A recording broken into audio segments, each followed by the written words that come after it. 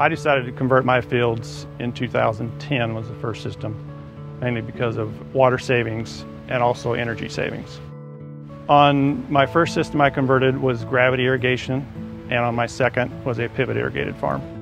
I replaced a 6-inch irrigation well along with a Ford 300 power unit.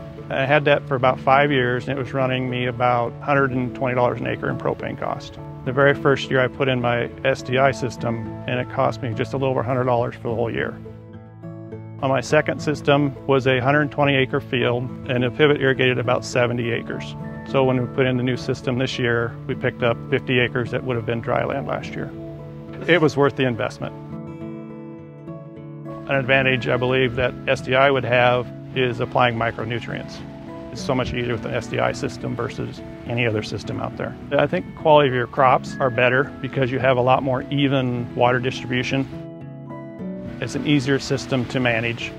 I mean, with a pivot and gravity, you have a lot more maintenance issues, whereas with an SDI system, it's basically maintenance free.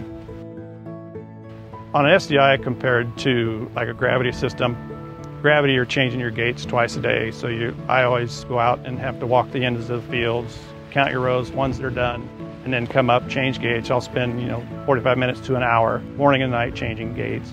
Whereas on an SDI system, you come up, you look at the controller, look at the system, and you're basically done. I was probably one of the first ones in this area to put in an SDI system, and it's not uncommon for me to get a couple calls a month on what I think of the systems, and I always tell them, in my opinion, it's the best way to go.